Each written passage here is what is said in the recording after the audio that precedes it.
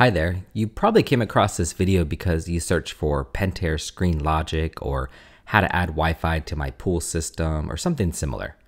Well, you're in the right place because today on the Pool Professor, we're going to help you set up your own wireless connection kit for the Pentair pool systems. I'll walk you through what you need to order, how to install it, and how to set up the app.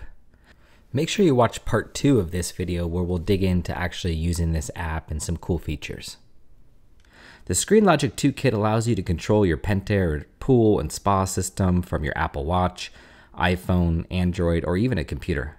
Anywhere in the world you can check your pool, adjust settings, temperature, etc. First, you'll need to either have an easytouch or IntelliTouch control panel. They look like this. Then you'll need to order the Pentair 522104 wireless connection kit. Check the video description below where I'll have links to these exact products. It's important that you check the links because there are many different versions of these and we need to make sure you order the correct one. Okay, real quick, let me describe how this works before we install it. You're going to wire this little outdoor antenna to your control box. That will speak to another antenna inside your home. The indoor antenna will be connected to this little box that needs to be plugged into your home router and supplied with Ethernet cable to get an internet connection. The range for this setup is 150 feet, but the more walls that you have to go through, it will quickly cut the distance down. So try to find a place for the antenna to be mounted up high on top of your control box or on a wall or fence, and the receiver to be close enough to speak to the pool antenna. I suggest you install both and then play and optimize their positions later for optimal signal strength.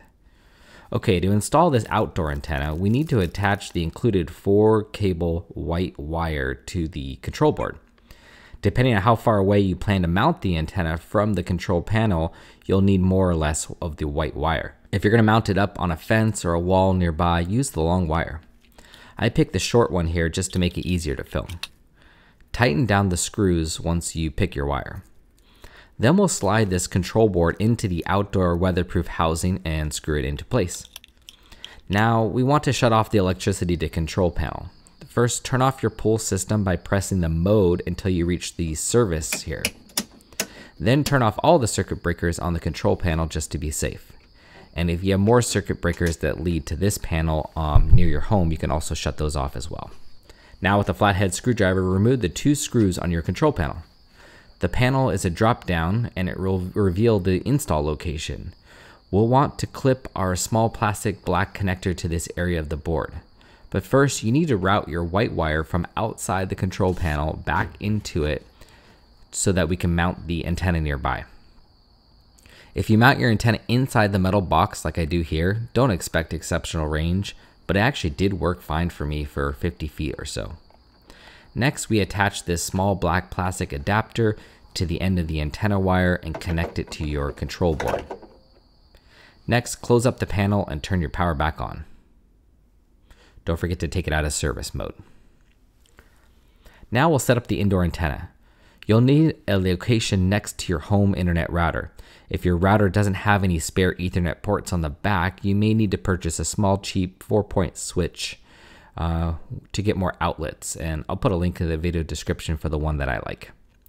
Using your phone, take a photo of the sticker here because you're going to need to use it later and it's going to be helpful for the app setup.